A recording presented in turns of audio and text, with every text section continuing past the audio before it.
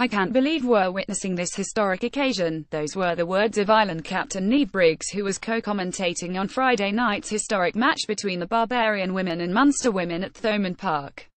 The 57 times capped Ireland international is probably in one of the best positions to make such a statement and to establish the significance of what was taking place on the hallowed turf of the Limerick venue. Briggs had a difficult season.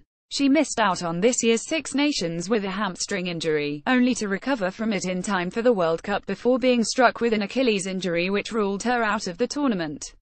Not only did she have to watch on from the sidelines during the Six Nations in the World Cup, but she also missed out on being involved for Munster in their match against the Babas on Friday night. So for Briggs to portray her absolute joy when saying those words, despite not being involved, really makes her point hit home. This game was huge. Women's rugby has come a long way in the last 18 months. We have seen a successful World Cup take place in Ireland, a tournament which broke records for TV audiences. Crowds, especially in France, have increased dramatically, as finally, the attractiveness of the game is being acknowledged by not just general rugby supporters but perhaps more importantly, the media.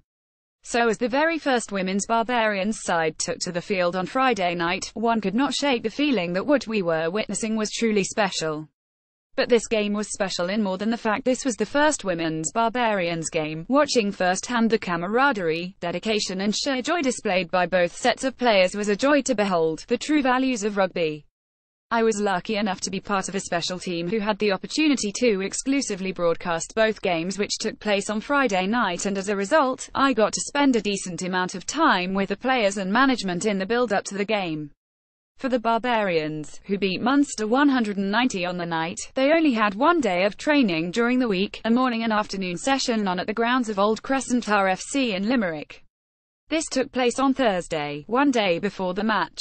The players only got together on Wednesday. Final preparations underway for at Barbarian FC ahead of tomorrow's historic match. pic.twitter.com 8VKJQDHGXZ, Sean McMahon at Sean McMahon 89 November 9, 2017. Now, this is why I describe what took place as special in numerous ways.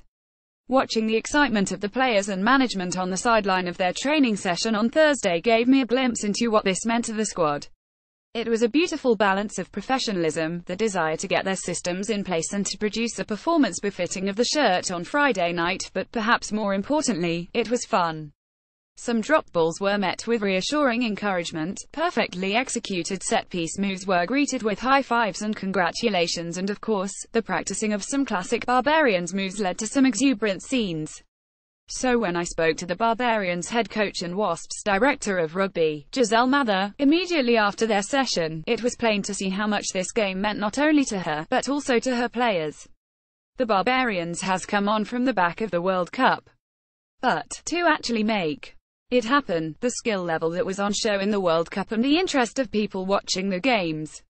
There was 2.4 million engagement watching the tournament. There were hundreds of thousands watching the games on TV. From that, comes this, which takes the momentum and impetus, and the interest in it has been fantastic.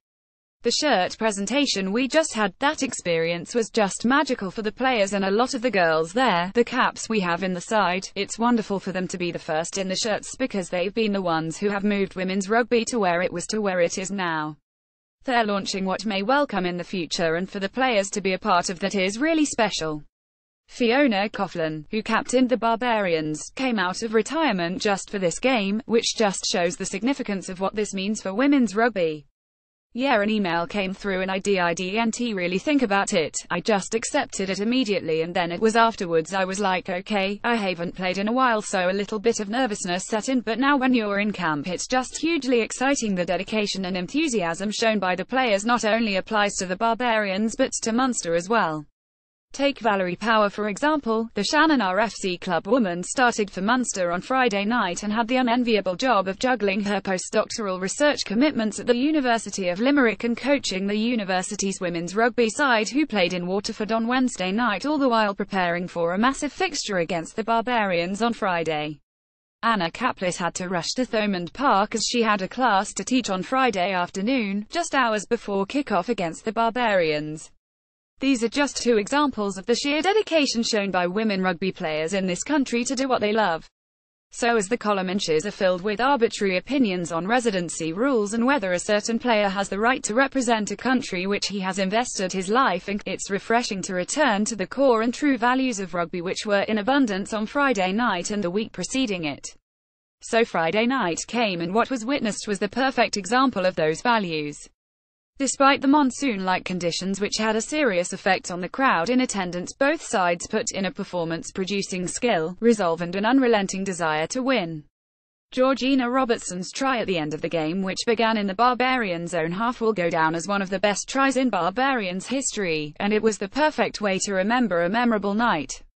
I'm absolutely buzzing that they didn't resort to type, they stuck with the Barbarian way, as you say, regardless of the conditions.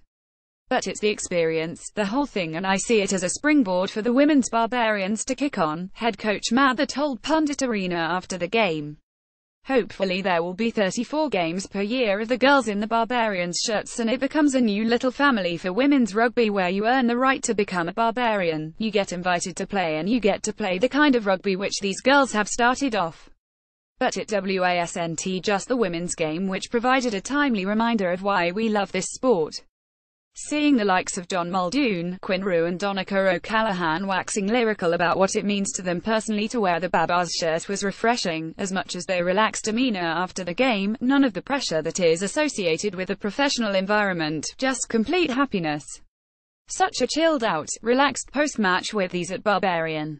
FC Lads Barberton pic.twitter.com 73/8 Loci, Sean McMahon at Sean McMahon 89 November 10, 2017. So as we enter into the midst of the November internationals and the inevitable furore that comes along with it, let's not forget what took place on Friday, as not only was it another huge step for women's rugby but it was also a much needed nudge for us to remember why this is the sport we hold so dear.